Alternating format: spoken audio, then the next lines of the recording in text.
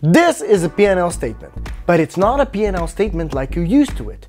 This one is visualized, and visualizing a P&L statement is the best way to help it convey the financial flow that it aims to show. Visualizing a financial statement like this is the best way to make it more comprehensible and more understandable to non-finance individuals. Visualizations and charts can help simplify this complex information and present it in a way that's understandable to more people. In simpler terms, this pretty much means that we have to visualize our financial statements to make them understandable to everybody. While we're on the topic of complexity, one thing that we many times do is also present too much data. And hierarchical P&L statements can really help us here, as we can change the amount of data that we actually show to each individual. Do you want to have just a brief overview for your management, or do you want to deep dive into a specific category or look at specific accounts? Well, now you can do this on the same meeting without any extra data preparation, just with the use of Zebra BI. Visualizing data in this way will help you accelerate your decision-making process, as the decision makers will be able to interpret the data by themselves, understand the key insights and make better informed decisions by themselves, and won't need any hand-holding to understand what's actually going on. It also makes it easier to find and understand the result fields like gross profit or operating income, and especially which accounts fall under each of them, or better yet, even understand the calculations that we took to get to this result number. Now, before we go into Excel and I show you how to visualize your financial data simply with Zebra BI, let me give a special announcement. On this month's live demo for Office, Lilia Alishnik will have a special offer for all the attendees. Not only will you be able to see a BI specialist show you exactly how Zebra BI can take your reporting to the next level with Zebra BI in Excel and in PowerPoint, but you will also be able to grab Zebra BI for Office at a special price. Don't miss on this amazing offer, because if you do, your competitors won't. The link to register is in the description below. Now that you registered and you also liked the video, thank you. We're ready to visualize our P&L statement, so let's go into Excel and let me show you how easy it really is.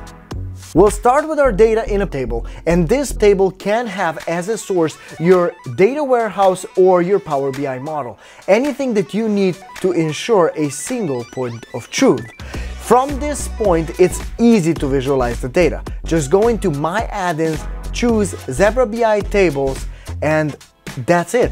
Zebra BI Tables will scan the data in your pivot table, understand the way that it has to be visualized, and come out with a perfect representation of your financial data with a single click of a button. To make this story even better, we have to compare our data to our plan or our previous year.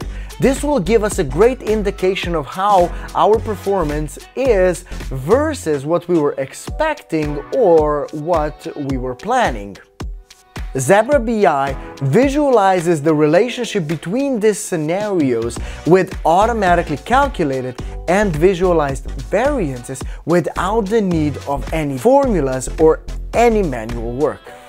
In the end, we have a data-dense visualization that could rival any of your data tables, and I would argue it's a lot easier to understand and read. If you don't believe me, try this. Look at your P&L statement, then look at this one, and tell me in which one can you tell faster? Are we doing better or worse? I thought so.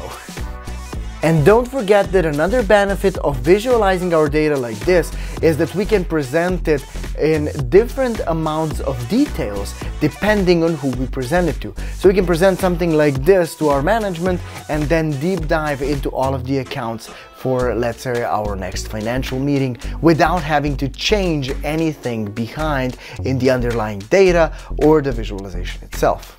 To finish our story on a high note, we also need to include some comments and comment markers on our visualization.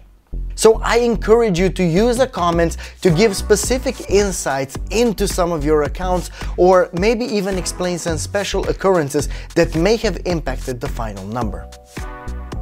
And you can be sure that you will never be confused at which comment is explaining which data point, because the comment markers will help with this, make it as clear as day and understandable to everybody that's going to read your visualization.